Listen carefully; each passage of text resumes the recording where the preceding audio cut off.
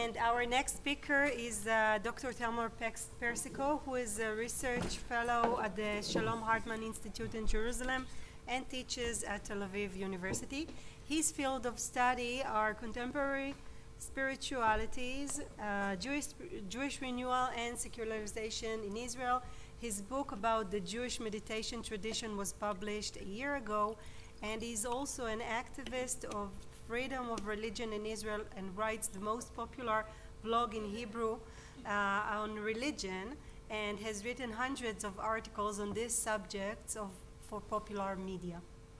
Thank you, So Marianna. we're about the Temple Mount. Yes, I will talk about the Temple Mount, about changing conceptions of holiness at the Temple Mount. And I will start with this, with the formal denouncement of any Jewish ascension to the Temple Mount. This is a decree issued by the Chief Rabbinate of Israel, sometimes at the beginning of the 1920s, issued by Rabbi Avraham Yitzchak Cohen Cook, the first Chief Rabbi of Israel. And it's quite, you can read it in English also, a public warning by His Eminence, the Chief Rabbi of Eretz Israel, Avraham Yitzchak Cook. Our dear, brothers who came from far and near to the holy city of Jerusalem, be warned and remember that it is strictly forbidden by Jewish law and religion to enter the temple area, Haram and Sharif, or to ascend the Har Habayit. Not only to enter the temple area, but also to ascend the mount. It is strictly forbidden, and indeed I will not burden you with names, but all the great halachic rabbis of the last 100, maybe 200 years have decreed that ascension to the Temple Mount is strictly forbidden. Every one of the big names. And why? Why is it forbidden? I brought you some quotes from major halachic figures. Maimonides says, even though the temple now is in ruin because of our sins, a person must hold its sight in awe as one would regard it when it was standing. So, of course, we don't have a temple now, and when there was a temple, you could not just waltz in there. There were certain sections for different sections of the populations. Priests could go into certain farther in, and the high priest could go to the Holy of Holies. And then we have the Chafetz Chaim, Rabbi Meir Cohen of Radin, says, one who enters now into the place of temple sins a mortal sin, karet, as we are all defiled by the defilement of death. So this is the formal halachic reason. We are all defiled by the defilement of death, meaning we have all either touched a dead body or have been with a dead body in the same building, assumingly a hospital. If any one of us were born in a hospital, someone died in the same building, or we have stepped over a body even without knowing it, maybe a body 2 yards deep in the ground. So that means we are all defiled by the defilement of death, and we cannot go up into the grounds of the temple. But why not up the Temple Mount? I'll show you now. These are diagrams of the Temple Mount and the second Temple of Israel. As you can see, the Temple Mount is much bigger than the temple. The temple indeed can be fit into the Temple Mount about 4 or 5 times. So maybe we can go up the mount, but not into where the temple had stood. But, says Rabbi Shlomo Aviner, a contemporary rabbi, I have no, so he's asked, what is the opinion of the rabbi in relation to assembling the Temple Mount? And he says, I have no personal opinion. My personal opinion does not count. It's a question of greater Israel, which is decided by our great rabbis. And indeed, almost all the great rabbis, ultra-Orthodox and religious Zionists, prohibit it. Why? Now, here's an halachic explanation that you heard part of it. By this description, a person will be allowed to enter the Temple Mount except the Ezra and the Chayil, 2 spaces around the temple. The problem is we do not know where exactly is the Ezra and the Chayil. There are so many measurements set on the basis of the place of the western wall, the southern wall, the foundation stone, etc. There are different methods that contradict each other. So in fact, everything is shrouded in mystery. Therefore, the ancient custom of Jerusalem is that we do not enter. So we can't ascend the Temple Mount wholly at all because we don't know where exactly the temple fit inside there. That's the halachic formal explanation. But I want to suggest to you that there is another explanation, a deeper explanation which connects to an attitude, to a sentiment, to a definition of the holy. And this attitude looks at the sacred as the forbidden. What is holy is out of bounds. That's the very definition of it. And I brought here a quote from Rabbi Tzvi Tau, and he talks at the beginning of the 80s, after the Jewish underground, quote unquote, was discovered by our Secret Service and detained, and some of this group of people, some of them murdered some Palestinians, others wanted to blow up the Dome of the Rock. So Rabbi Tau says, where God is concerned, closeness is achieved by distance. And it is also true in these matters. We do not reveal our ownership of the Temple Mount by actually stepping there. Contrarily, our ownership is manifested by the fact, this is my emphasis of course, that the Gentiles are stepping there and we are not. It is a central point in our faith to distinguish between the people of Israel worthy of the temple and the people of Israel today. Those who fail to see this decrease the matter and reduce it to the level of kindergarten. The Temple Mount is not a private matter for leaping ahead, a sort of avant-garde of pioneers that lead the way. The Temple Mount is not intended for pioneers with mud on their boots. So this is the attitude. The attitude is what is holy is forbidden. What is holy is further off. And indeed, we have a nice definition by Emil Durkheim in his classic The Elementary Form of Religious Life, who here he defines religion, but also what is the sacred, what is holy. A religion is a unified system of beliefs and practices relative to sacred things, that is to say, things set apart and forbidden, beliefs and practices which unite into a single moral community called the church, all those who adhere to them. What is the holy? The holy is what is set apart and what is forbidden. And indeed, any Hebrew speaker here should know that kadosh, holy in Hebrew, doesn't mean saint, but means special, set apart. When a man says, when a groom says to the bride, harei at mekudeshet li, by that very act he marries her, but the wording means you are set apart for me, you are my special one, not you are my saint. He uses the word kadosh. And I won't go into that too much, but this is the basic, classic meaning of holy in the Jewish tradition. And indeed, we can see that Harav Tau knows that. But something has happened. Something has happened to the way Israelis, and especially religious Zionists, view the Temple Mount and view the holiness of the Temple Mount. This is a quote from Rabbi Menachem Fruman in January 1991. This is, I'm telling, this is again the former attitude, the one Rabbi Tzvi Tau just now we saw mentioning.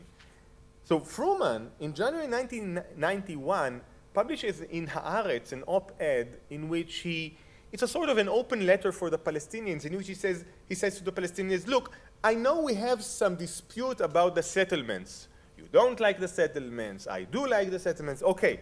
But know this, about the Temple Mount, there is no argument between us. The Temple Mount is off bounds for us, so you don't have to worry about that.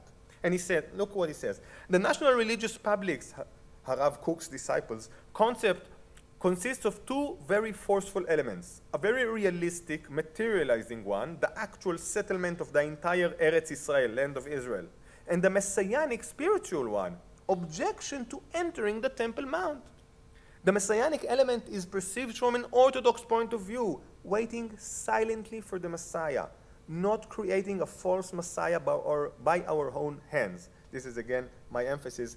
The holiness of the Temple Mount is expressed not by barging into it, but rather by withdrawing from it. So this is exactly the attitude that we saw so far. But again, something has changed. And the first sign of change came in 96, beginning of 96. This is a decree, a halachic decree issued by the Yesha Rabbinical Council, מועצת הרבנים של יש"ע, and they, in February 96, say, we call any rabbi who holds that the ascent to the Temple Mount is allowed to ascend himself and to instruct his congregation how to ascend according to the halakha. For it is a disgrace to us that the Arabs say, let us take possession of the pastoral lands of God. They ascend in tens of thousands, while we do not ascend even one of a city and two from a family. This is a Talmudic quote. So this is the first time prominent rabbis issued a decree that allows Jews to ascend the Temple Mount. Now, the decree is issued and the explanation is right there. Why do they allow people to ascend the Temple Mount? Obviously, because Arabs are there. Something is happening. Now, Arabs were there for the last 1,300 years, right? Muslims who pray at the Temple Mount. So what exactly has changed? Well, this is 96. This is after Prime Minister Rabin's assassination, but the Oslo process is still well ahead. At February 96, Shimon Peres is the prime minister. Soon Netanyahu will be elected for his first government. But still, the Oslo process is very much alive. And they, I would say, are fearful that soon the negotiations will include Jerusalem and the splitting up of Jerusalem and naturally some sort of compromise around the Temple Mount. So they want to assert their dominance over that place. So this is the first sign of change. Still, until the 2000s, until the end of the first decade of the 2000s, not many religious Zionists went up the Temple Mount, and it was a very peripheral phenomenon. But today it's not the case. This is a survey taken from May 2014. Ascent of Jews to the Temple Mount among the religious Zionist public. In favor, we have 3/4 of the public. So something very dramatic has happened. And I will not go into it in detail, but what has happened is basically that the disengagement from Gaza, the withdrawal from the Gaza Strip, and the destruction of the Gush Katif, settlement line there, really shook up this public and broke down what maybe can be called the Cookist meta-narrative, the story that they were basically convinced of, that the settlement in the occupied territories is a way to forward the messianic process, and it is a deterministic way. It is one way. There is no going back. There is no withdrawal from any territory that the state of Israel has already occupied. And this, of course, has been broken a few times. The last time with the disengagement from Gaza, and this broke down the meta-narrative. So when this meta-narrative breaks down, different voices can be heard. Voices either that were silenced before or new ones. And one of the new voices is the enthusiasm for the Temple Mount and even for the temple. What does this enthusiasm include? Well, this is from the same survey, again, 2014. What are the reasons on which to base oneself when it comes to Jews going up the Temple Mount? I mean, why go up the Temple Mount? So I'm going from bottom to top. To witness the special site, it's almost 40%. A positive commandment and prayer at the site, almost 60%. Will raise awareness about the temple and its meaning, again, almost 60%. And almost 100% of religious Zionists asked said that it's the contribution to strengthening Israeli sovereignty in the holy place. So it's pretty obvious what is concerning, what are these people concerned about. But it's not only that. Something more is going on at the Temple Mount, something that this survey did not address at all. This is Yehuda Glick. Glick is one of the prominent activists for the Temple Mount, even for the temple. He is now a member of Knesset, a member of parliament from the Likud party. And I want you to notice what he says about ascending the Temple Mount. This is where I go when I want to recharge my spiritual batteries.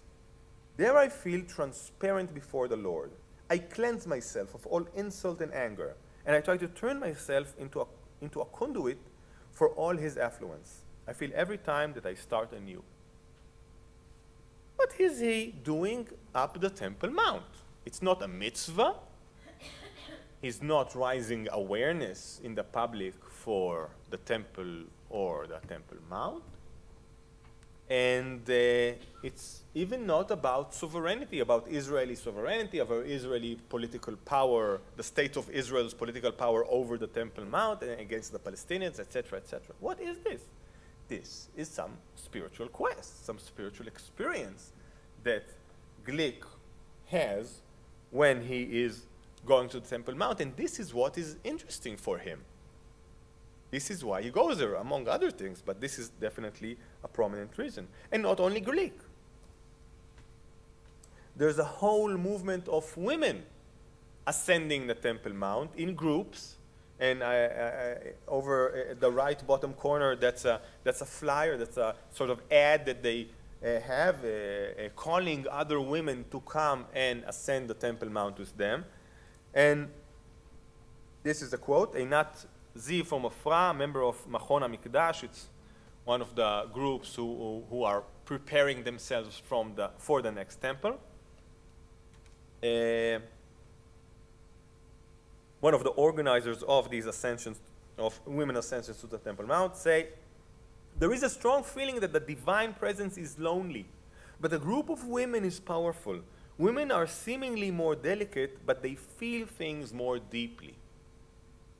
And indeed, SK, one of the participants, says that this is an amazing experience, a prayer like you will not experience anywhere else. I call women to come to the Temple Mount and experience this extraordinarily powerful prayer. You feel you are connected to God. You feel His presence immediately, like the moment you connect an electrical plug. Again, this is certainly a different kind of ascension to the Temple Mount. It is not an ascension definitely not in order to sacrifice some lamb on the altar, but also not to engage in any mitzvah, in any formal halachic decree that you are prescribed to conduct. This is engaging in a spiritual quest. And another quote, it is there that the Shekhinah was present. Until this time, there is a holiness there that is greater than you'll find in all other parts of the land. I want to encounter that. And this is from, and another quote, the Holy of Holies is the bedroom of God and the people of Israel. So that's where you go when you're in love, I guess. Right? Now, what we see here is a different kind of sacred, a different kind of holiness, a different definition of what is the holy. Look at this quote from one of these women who ascend the Temple Mount. The rabbis are afraid of intimacy. They are afraid of holiness, kedusha. So holiness here is equated with intimacy.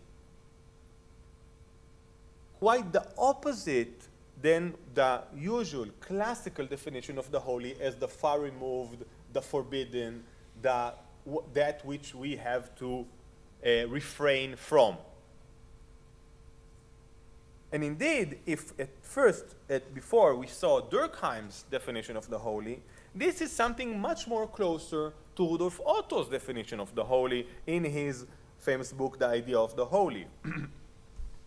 He says, he has many definitions for it around the book, but they are all around this subject. Holy, or at least the equivalent words in Latin and Greek, in Semitic and other ancient languages, denote first and foremost only this surplus over the ethical element in religion. It will be our endeavor to suggest this unnamed something to the reader as far as we may, so that he himself feel it. There is no religion which does not live as the real innermost core, and without it no religion would be worthy of the name. This is a holiness that you feel. This is something that you experience. And it is this holiness that has taken over for these women, and for Yehuda Glick, and for others who ascend the Temple Mount, over the classic traditional definition of holy. And I want to show one final quote. This is Rabbi Itai Elitzur. I'm sorry, I didn't put quotations mark on the beginning of the sentence, but it's a quote. And he says, "One goes there for the sake of holiness, for being close to God. But there is always a tension involved. On the one hand, there is the wish to connect to the holiness, and on the other, the obligation to guard the holiness. If we enter into a place where the defiled by impurity of the dead are forbidden, we've desecrated it. We've lost all that we gained." So even without knowing, without being aware of it, he is talking about two kinds of holiness in the same sentence. We want to be close, but we can't be too close. We can't desecrate. We want to connect to the holiness, but we have an obligation to guard the holiness. This is the paradox that he is in. Finally, why is this holiness changing its meaning? First, I would say, obviously, the cultural, this is of course conjectures, hypothesis, the cultural influence of the New Age spirituality and the contemporary quest for religious experience as an exclusive point of religious truth, right? The New Age contemporary spirituality sees experience as a sign of authentic religiosity. I know that I'm close to God because I experience something, not because I mechanically, technically perform a ritual correctly. And finally, another conjecture, the need to circumvent the transgression of the halakha, which is mediated by offering a parallel field of religious logic for the ascension to the mount. As I said, all the great rabbis of the last 100 years have forbidden the ascension. Ascension is halachically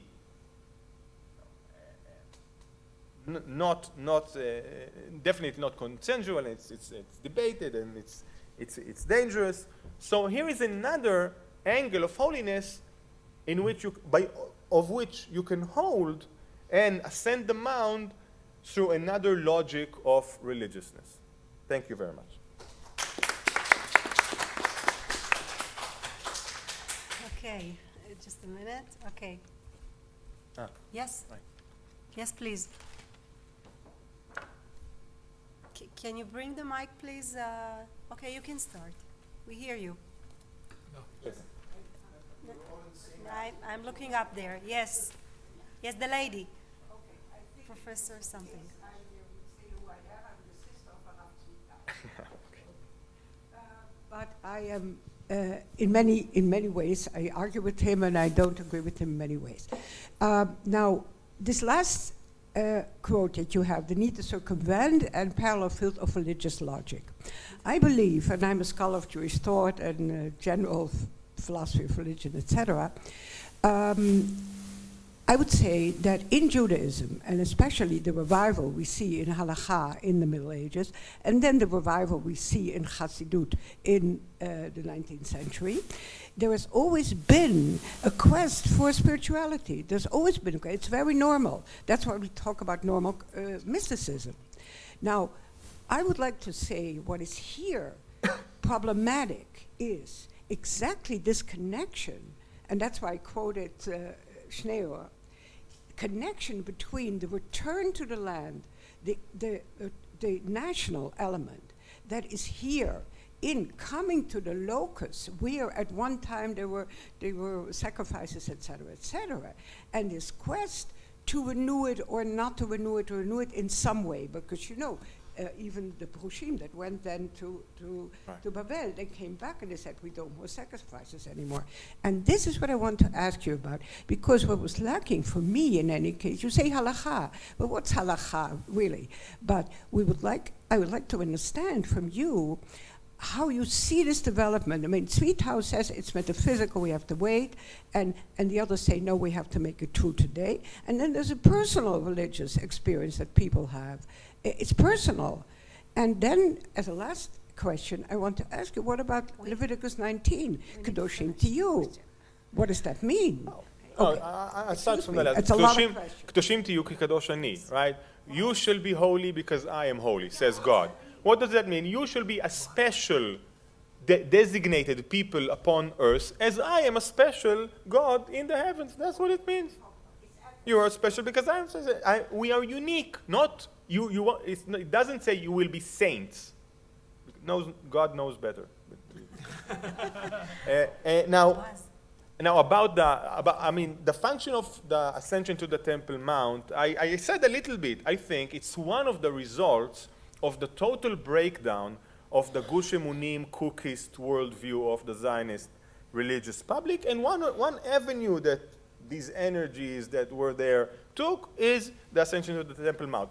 What about the individual spiritual experience? Well, obviously, we are all, the whole of Israeli society has gone through a process of individualization.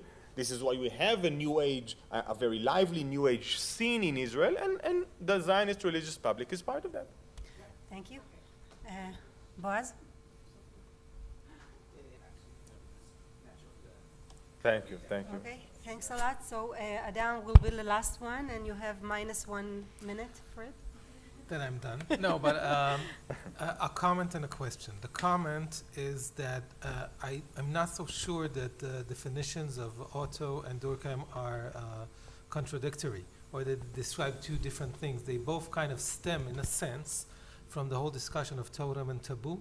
And at the time, it was thought that taboo is completely and taboo was seen as a general thing, not just in the specific cultures that had the word, that taboo is forbidden all of the time except when it's not.